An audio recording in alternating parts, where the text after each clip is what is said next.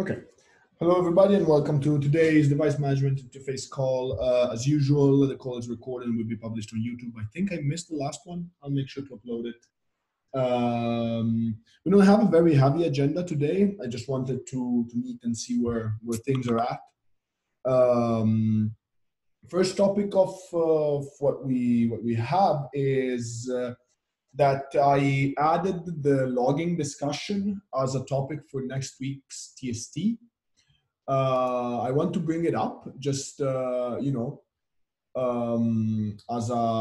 more general discussion over there, hoping to get some feedback from the operators that participate in the TST. And the questions are the ones that we posed last week. So what is the level of distraction versus the detail? Do we provide an API or we go directly to the box?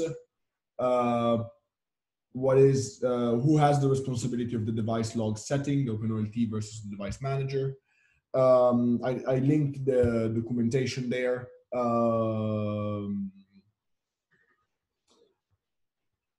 And what I plan to do is bring examples of what we discussed last week. For example, as an API example, the one that David was proposing, the name of the package, the log level set log for this particular package. So that's just something that I wanted to everybody to make sure it's in the TST next week. So I'll bring it up and see where everybody's thoughts are there. Will that be fine for everybody? Yeah, that's good.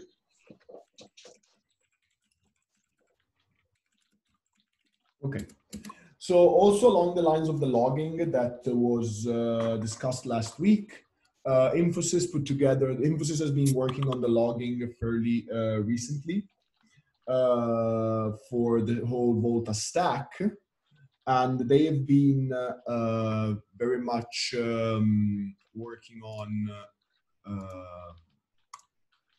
a stack, centralized log analysis based on Elk stack.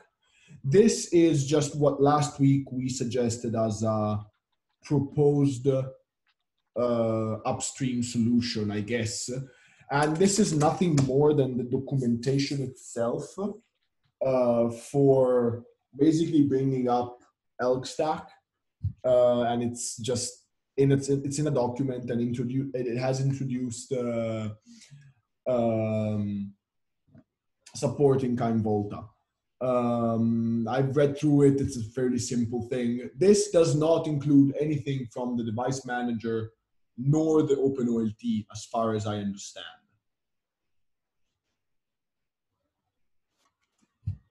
I know, David, you had a look at it. Does that make sense to you? What do you mean? Does the document make sense? There's some comments going back and forth on it, particularly about how much detail needs to be in here, in terms of configuration of credentials and that type of stuff. So does how much does this become a, yeah, we're going to use Elk, go read the manual, right? There's section 5 and 6, I think, or 5 or 6 or 6 or 7, which are interesting. 6 and 7, because it talks about import exporting. Yeah. And if that's what I'm concerned about is I don't want to repeat data that's already on the internet. And so if there are already document references out there on how to do these things, my preference would be to just reference them, point people at them, right? Yeah. However, if there are things unique to our situation that need to be documented, then those need to be documented. Okay, sounds good. Yeah, I think this, for example, is something that needs to be documented. I think that all of this can be easily pointed at the documents, but it's fine by me. In general, I think that this is the suggested way we were also talking. What we would need to add here is a suggestion to export to system to syslog and then rsyslog and then with the whole stack. So again, something to keep an eye out for If you have any thoughts, just put them on the document. I would agree with David too that this needs to be concised down and kept short, and just linking to the documentation itself. So apart from that, if anybody wants to try it, I have not done that yet.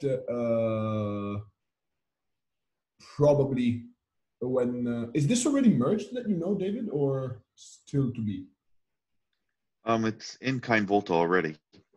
Okay, then if anybody wants to try it, just go ahead and try it, and then we would probably ought to extend it with rsyslog and stuff like that. So I might have to look into that one, but it's okay. I can take an action. I can do this.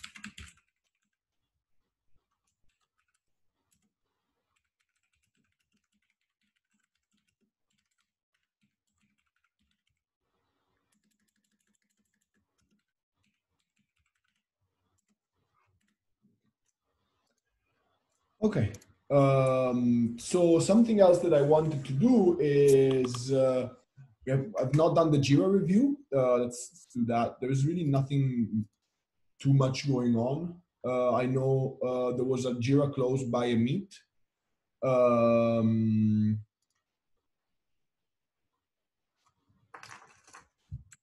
was a Jira close by a meet that was doing some names.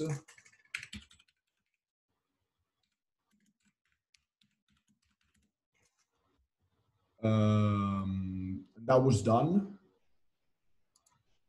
I don't think we have anything more to add. The interface looks okay at the moment. Amit, anything that you want to bring up? No, from a Jira perspective, I don't think there's anything outstanding. Yeah, I wanted to ask something regarding the discussion we were having last time regarding user accounts on the device and Yes. authorization. So maybe after you get through all the things. We can talk about it now. The last point I had on the agenda was asking Holger how's the implementation going. Okay, so should we do that first? And yeah, go ahead. No, let's talk about the account authorization. We can come back to the implementation later. Yeah, so basically I had some questions on that, just trying to understand things a little better. So if I could take the share, I just tried to put my understanding on Yes, go ahead. Diagrams so that it's easier to understand.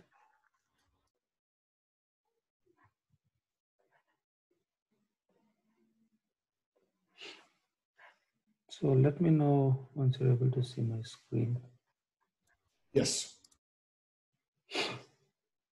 Right, so this is what is my understanding what we talked about in the last call, and please someone correct me if my understanding is not correct, right? So basically what we are saying is that on the device there will be multiple user accounts, and these user accounts would be authorized to do certain permission operations on the device.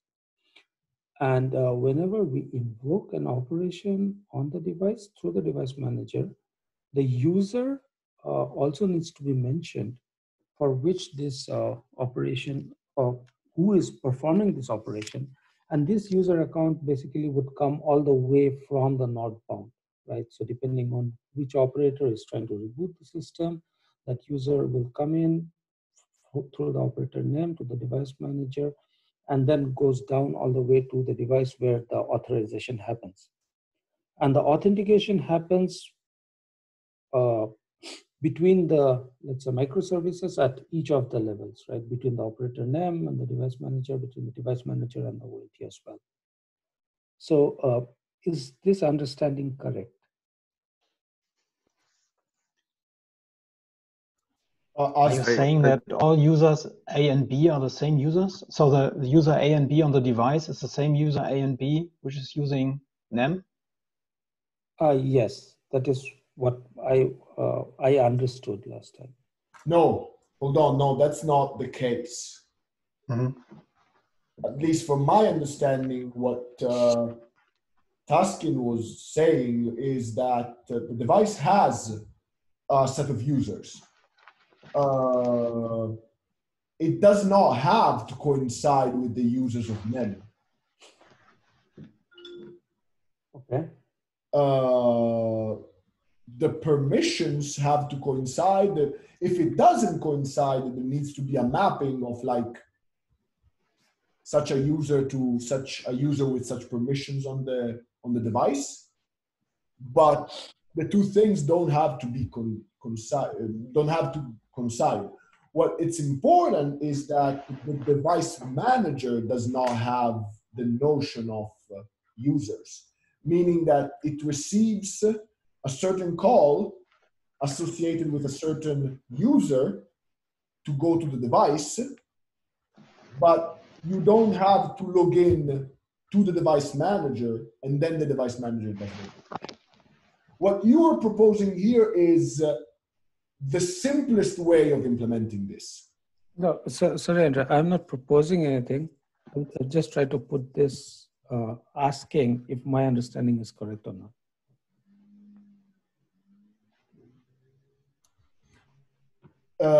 Yes, what I meant is what you're showing here is the simplest way of achieving what was discussed with Sirkin last week. You basically have the same user all the way.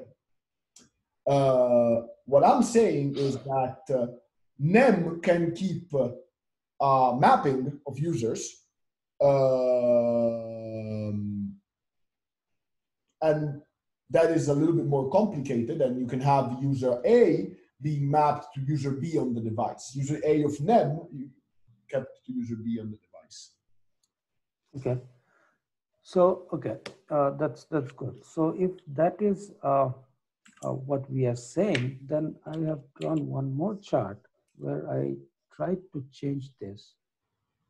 And basically here, what I am saying is that if we have only one user on the box, let's say that user is called DM, device manager, and that user is authorized to perform all management activities on the device.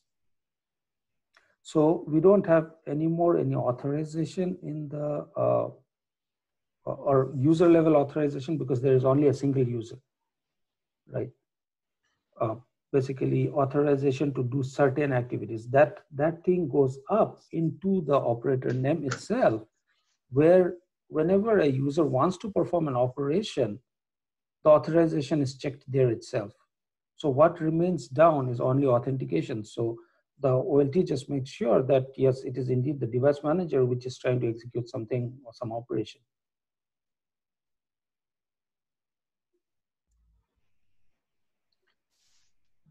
So if NEM has a mapping between username, user A, user B, and the username used to the actual device, what was shown in the previous slide and what's shown in this slide can both be implemented.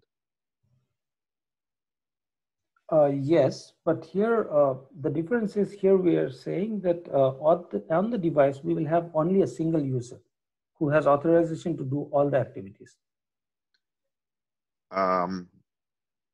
Yeah, but that's a deployment choice at some level, right? So Amit, one question is then who decides who can do what? Which component decides who can do what? Yeah, so that responsibility we are proposing that we push it to the operator NEM, which does the authorization of which user can do what operation. Well, then you'd have to have it in the device manager. You couldn't just leave it in NEM. Right. Well, I guess if device manager is just a pass through. Well, effectively it is, David, for this type of things. Yeah.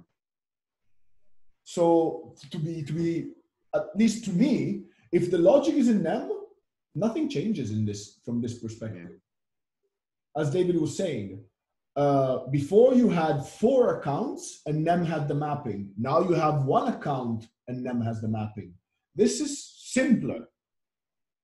Yeah. This is simpler, but the two don't go one against the other. No, so they don't go one against the other, but what basically that means is we don't have to create multiple user accounts on the OLT with different privilege levels and yeah, different access levels, right? You're essentially saying you have a super user on the OLT. That's always a dangerous thing, right? But again, if someone wanted to deploy this, as long as NEM had a mapping from a user, from a NEM user to an account which to use, this is a viable deployment if someone wants to do it. I mean, I don't think we want to restrict NEM and say the only way to do this is with a single account on the OLT. It is one option. Okay, so if okay, so what advantage this gives us is that we can take away the notion of a user from the device manager, right, with this, because there is only one user. No, because that user information's in NEM. It's not in the device manager. No, sorry, if we were to use this approach, right, between the device manager and the OLT, there's always a single user. Okay, I don't think we want that. We definitely don't want that. There's going to be users who are going to be only accessing the read-only information, and there's going to be users who are authorized to do more things, like updating the devices, rebooting the devices. You don't want one user. The other issue is if you have one user that's hard-coded into the device manager, that is the super user on the device, then you have to do authentication and authorization of the device manager anyway, because that is the gateway to a super user on the OLT. If the device manager is just a pass-through, then you don't need that.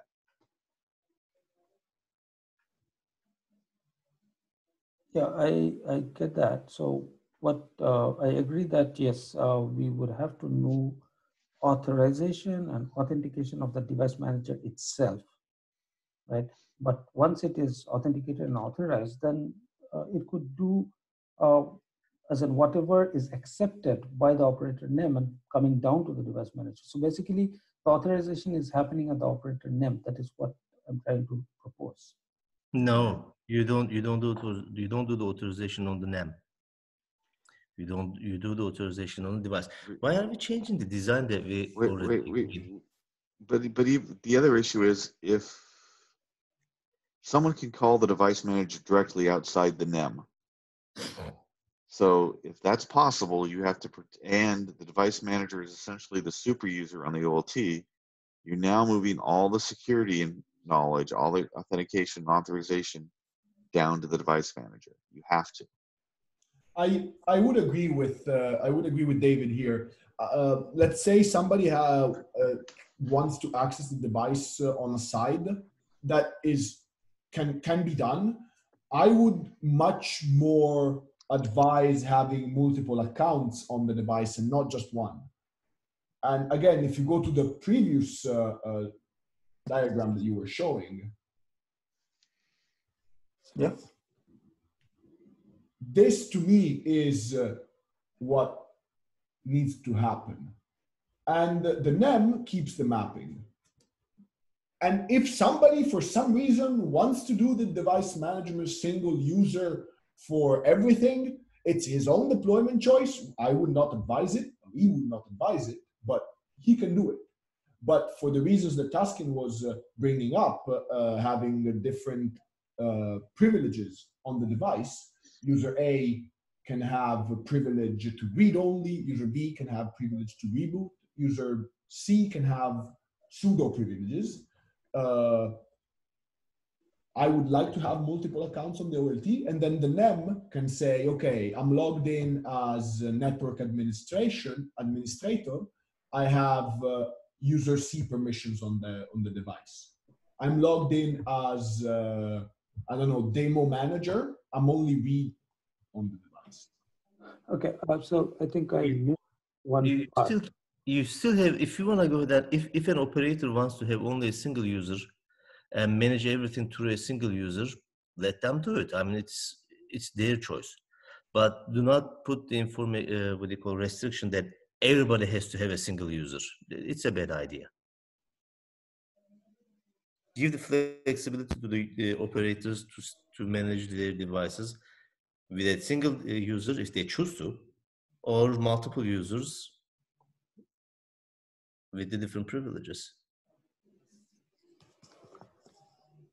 Okay, so so if that is what we decide, then we have to make corresponding changes to the API, right? Because then each API has to take in the user who is trying to execute that API.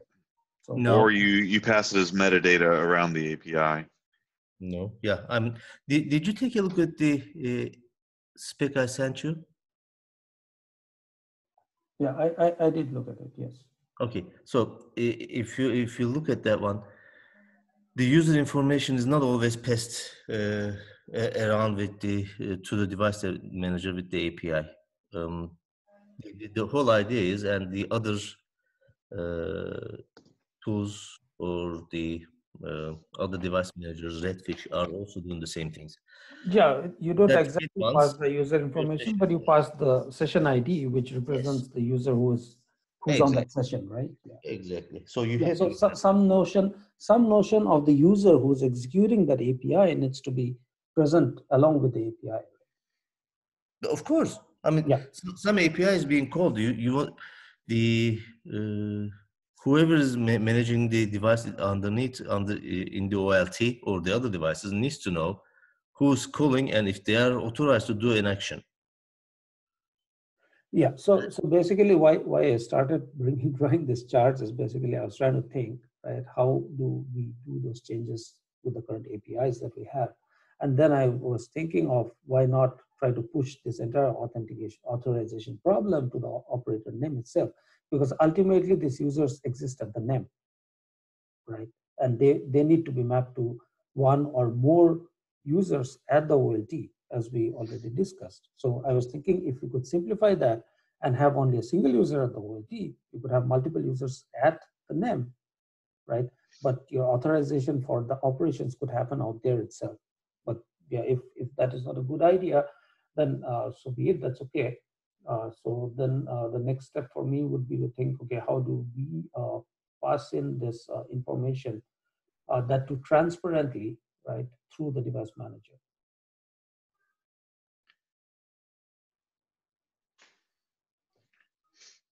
And Right, and that's where I think from a gRPC perspective, you're probably going to be looking at some of the metadata that can be added onto a call. exactly.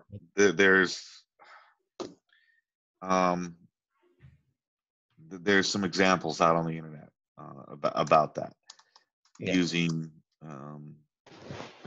the metadata to pass information, and I think that's what's going to happen.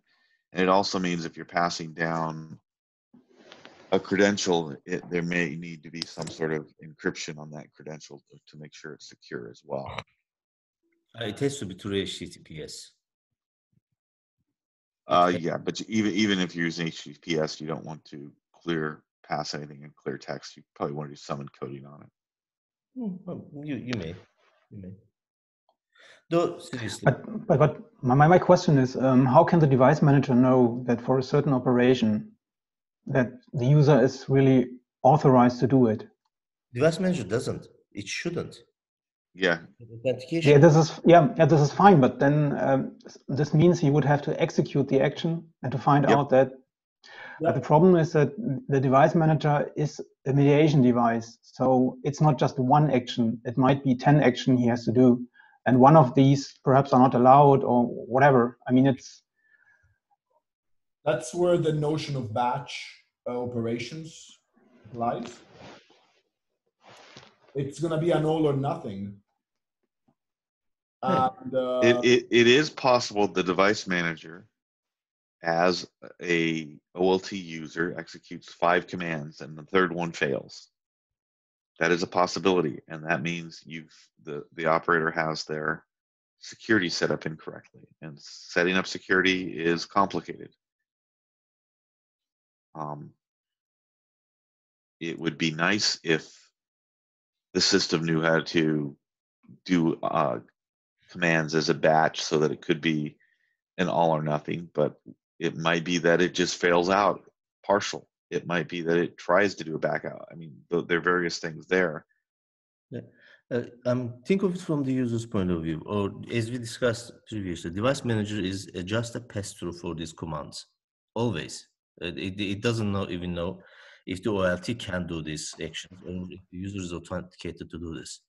If the operator on the dashboard is trying to do 5 different commands, and one of them happens to be with a user ID or a session ID that user is not allowed to do, 4 of them may work, 51 is going to fail. That means the operator has set up the user account with the wrong credentials. Yeah, but it's not really a pass-through. I mean, this image suggests that you have operation 1 on the NEM, on the device manager, and on the OLT. But this is not the case. I mean, the OLT device is managed by SNMP, for example. And so there is no one-to-one mapping to whatever. So you have to do, the device manager has to have the logic to do something, and it's not a pass-through. If it would be a pass-through, this would be easy. Give us an example where it's not pass-through. It's a totally different interface. I mean, if you want to download a software, this is one operation on the device manager, but these are 10 operations, might be 10 operations, or 5 or 3, I mean, whatever. Okay, on the OLT. There's a different thing that you're talking about. No, but I agree. It could be more than one operation. But what is the conclusion you're drawing from that? I guess the question is. It doesn't really matter if it's 1 or 10 operations. The NEM will ask for that operation with 1 user. If that user can do those 10 operations on a different interface, we're golden. If it can't, we're just going to fail the operation entirely. Right. To NEM. Right. I just wanted to say it's not a pass-through, sorry, because it sounded like it's a pass-through, and it's not really. Agreed. So I mean, agreed. Yeah, I mean, it could be that, for example, for a software update, you have to do a reboot at some point in time, and you are allowed to do. I mean, this doesn't make sense here, but just as an example, you're allowed to do a software download, so you can force the device to put something on the standby partition, but you're not allowed to reboot it and to make this software active. Again, then, isn't it true that the operator has set up the user's credentials incorrectly? In one case, some of the admin actions are going to be allowed for a user, but some of the actions for the admin are not going to be allowed. I mean, that's not how it should be. Right? If you're an admin, you should be able to do whatever the admin operations are. But again, the point is that, yeah, it's not necessarily operation 1 doesn't map to operation 1 on operation 1 in NEM, maybe multiple operations from the device manager to the OLT. Absolutely agree with that. Well, okay, sorry to ask this question again, right? But why can't this authorization be done at the name layer? So why can't we check that whether user A is allowed to reboot the OLT or not at the operator name layer itself? You can. The point is, I don't want to see it in the device manager. No, I'm not talking about the device manager. I'm saying the operator name itself, not the device manager. If the operator name itself has notion of all the operations that a user on a device can do, it's perfect. No, it has no the NEM not all has the notion. The NEM has the notion of what operations, NEM operations, a user can do. That's what it knows. So when someone goes into NEM and says do X, NEM says is NEM user A allowed to do X, and if so, it says NEM user A is OLT user C, and I pass that information to the device manager.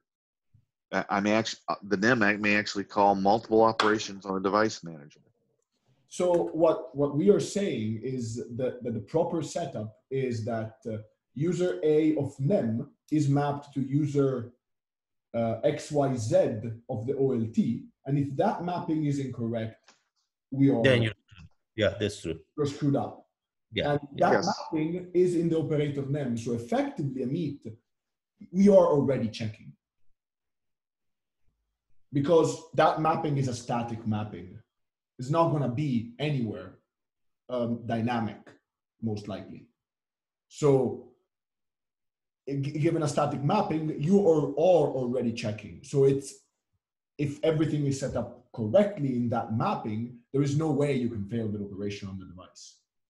That is correct. Well, assuming they've authorized Assuming the OLT user correctly. Yes, that's also correct. There's going to be, I think there are going to be two authentication. One, an operator, a real operator, is going to go log into the dashboard. There has to be an authentication, obviously, at that point, so that they can see what's going on devices, initiate the operations of, I'm going to go ahead and update the device, for example. And there is going to be another authentication on the OLT side that says, okay, somebody is talking to me and it says he's the user A. Is he really user A? You have to go ahead and authenticate that as well. And that mapping internally is going to go into the XYZ in the OLT itself. The user A may be logged into the dashboard, but the user is going to be XYZ on the OLT side. You have to do those both security. You have to know that somebody is talking to me and he's really that person.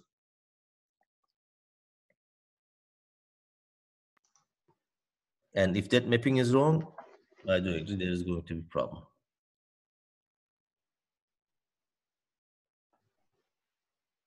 But I mean, sorry, perhaps I'm still confused, but I guess we will have like functional accounts on the OLT, right? And we will have personal accounts in them. And for example, XYZ could be an admin user and PPP is a diagnosis user, right? Right. And user A and, sorry, did you say no? I think that's an option. I didn't say no. I think Okay, that's an sorry. option. Yeah. The operator could create on the OLT an admin, or as talked about, a read write and a read only operator on the OLT, and then map all the NEM users to one or both of those. Or it could have, as indicated in the other slide, it could have only a single OLT DM user, which has read-write access, and map all the NEM operators to that single user. Or the more complicated, but in general much more secure and auditable one, would every user in NEM also has a separate user account on the OLT. Again, but this is an operator's choice. Yes. Yes, it should be operator's choice. We should provide that functionality if they choose to use. Obviously, if they choose to use a single account, it's their choice.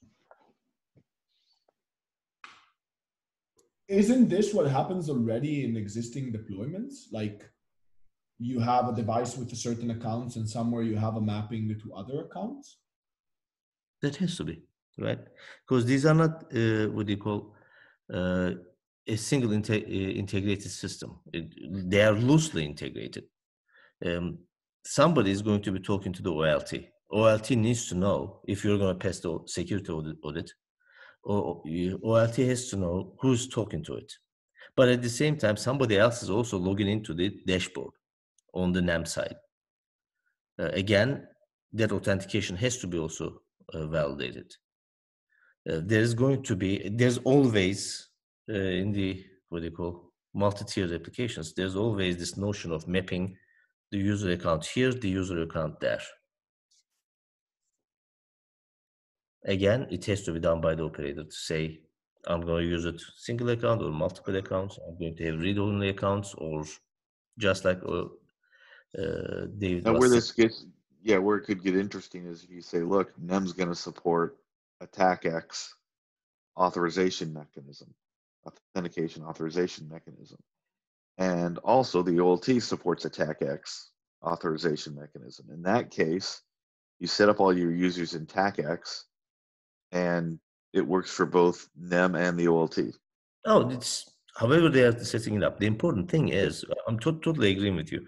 There could be only a single authentication mechanism that authenticates both dashboard and OLT. Yeah. Again, it's a setup that what do you call the operators has to decide.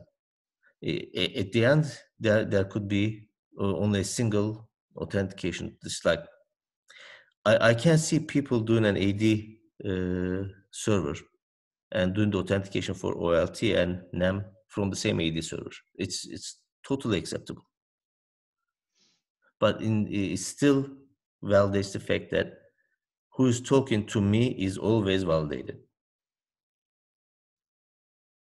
That's the reason why I don't like the idea of like doing all the authentication on the NEM side, because then you're going to be assumed that the OLT is being talked to somebody, but except that OLT doesn't know if it's really an authenticated user.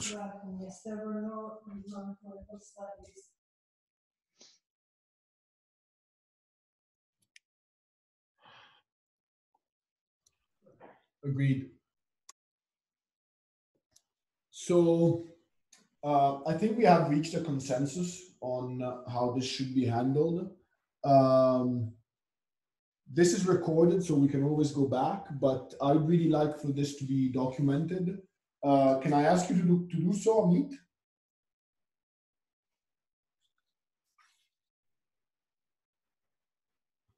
Yeah, but I think we should document this in the minutes of the Google Doc that we have, right? Because I don't know where exactly. That I have done. It's in there, at least a summary of what it was done. I would still like it to be a little expanded and maybe a diagram to be put as you have shown there, and just be updated in an MD file in our repo. Yeah, so I think we next need to look into the implementation aspects of this, right? Yes. So how does it affect the implementation of the products that we have, right? If at all there is an implication, that is when it needs to go in there. Else, it doesn't make any difference, right? It can just be in the readme.md. Yeah, that's the only place where we could just write about it.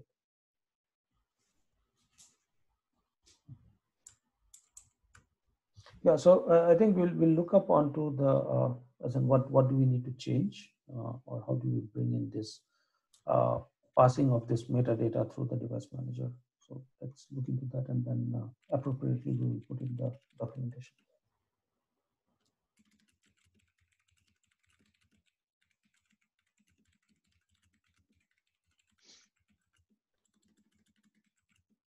Yes, I assigned an action item on the agenda to you. Can I take back control of the presentation? Yes, please.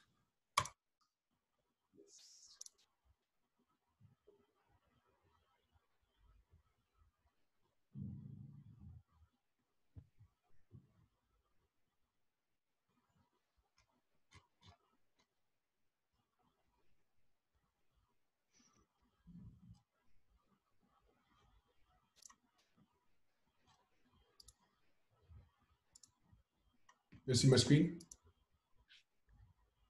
Yep. Awesome. Okay, so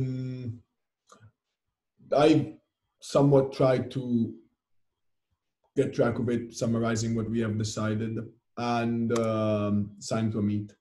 Last item of the day, I would like Holger to give us an update on how things are going on the implementation side, finding any things that as a team need to be addressed in the interface, because it seems very tricky to implement, I guess.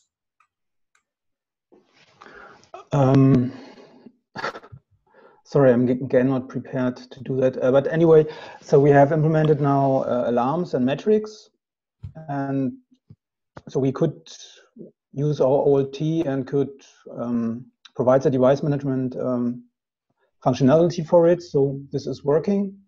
So we can see alarms and metrics in Kafka. So I think it's possible to implement it.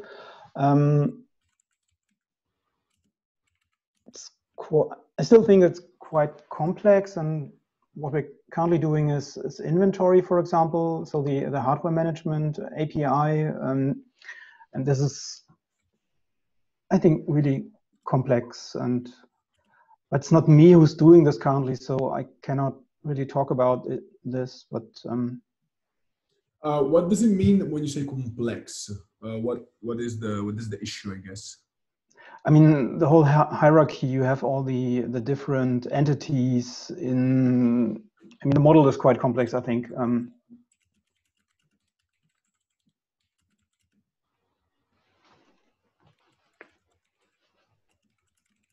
Because it's difficult to model around what you guys have, or because it's just complex per se? I think, no, for us, it's quite difficult just to understand what to do and just to support everything which is needed by the model. So, I mean, our model is a totally different model. So it's, we have to map and remap and everything. So this is complicated, but it's, but I think this is probably the case for any model. So it's just, we have to get used to it. And yeah, one thing that I can say is that if there is something that is unsupported by your device, I wouldn't go too far off your path to implement something that on the interface on the device manager that is not possibly implementable on your device.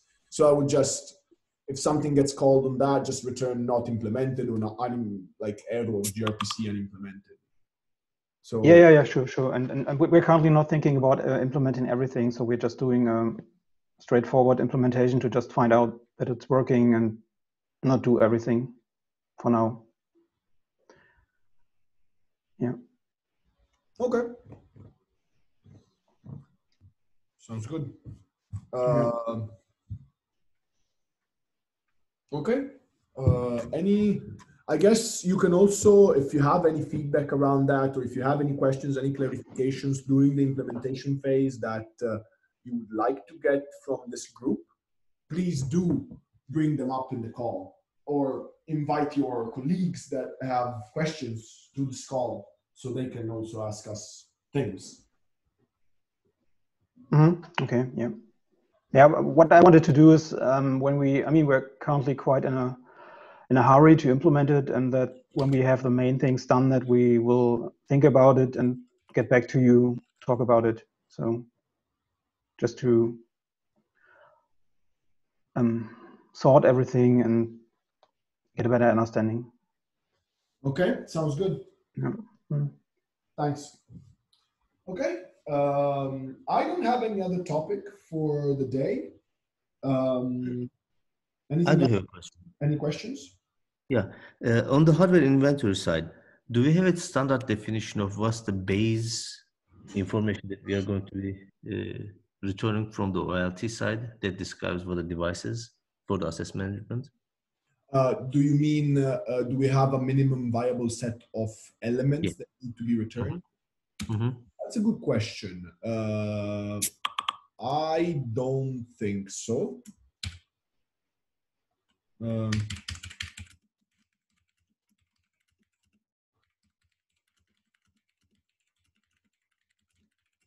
I don't think so. At least not that I know of. Amit, do you know if like DT or anybody else like Murad, do you know if TT has a list of things that they want to see out of the device manager in terms of inventory? Not really. I don't have. Oh, sorry. Hello. Sorry, go on. Yeah. So not really. I don't have such a list, but what I could think of certain things that would be needed are the ports and the SFPs, the fans, power supply.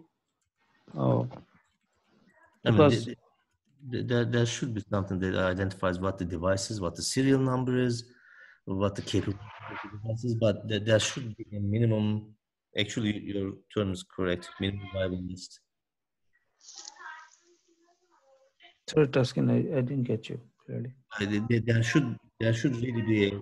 I like the term viable list that describes First of all, what the device is. I'm pretty sure it's going to be supporting. We are going to be supporting more than OLT going forward. But something that describes what the device is, who the vendor is, what the serial number is, etc., etc. I mean, we should have a base that describes what a device definition is, and that I'm pretty sure is going to include the power supplies and the fans and the amount of I don't know, cards, etc. I mean, we should have it. Yes. And I think DT has a list, but perhaps we should simply ask Manuel or Björn to provide it. I think that's reasonable. Burak, you were trying to say something? Yeah, actually, we don't also have an exact list of this, but we are continuously talking with the TT guys on this. So I think we can talk to them again. And I basically, actually, I call them to participate in this some of the calls, device management brigade calls, but they are really busy nowadays. So I cannot get them to here. So we will have a list, I think, shortly. I don't know. Okay. Yeah, that sounds good. I think taking the action item of Amit, going to investigate it with Manuel and Bjorn, Amit or Holger, it depends on who exactly you prefer to do it. To investigate it with Manuel and Bjorn, that's a good point. And for you, Burak, if you can ask the Turk Telecom folks, I would be. Sure. We could create that list, and as we have done for the minimum viable list of events and metrics, we can do the same thing for the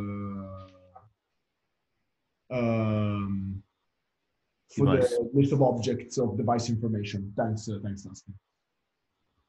It's a good point. I'll return this into a Jira item for myself.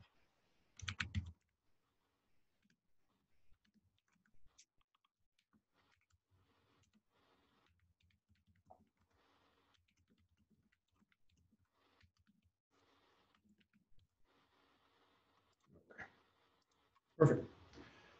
Okay. Anything else?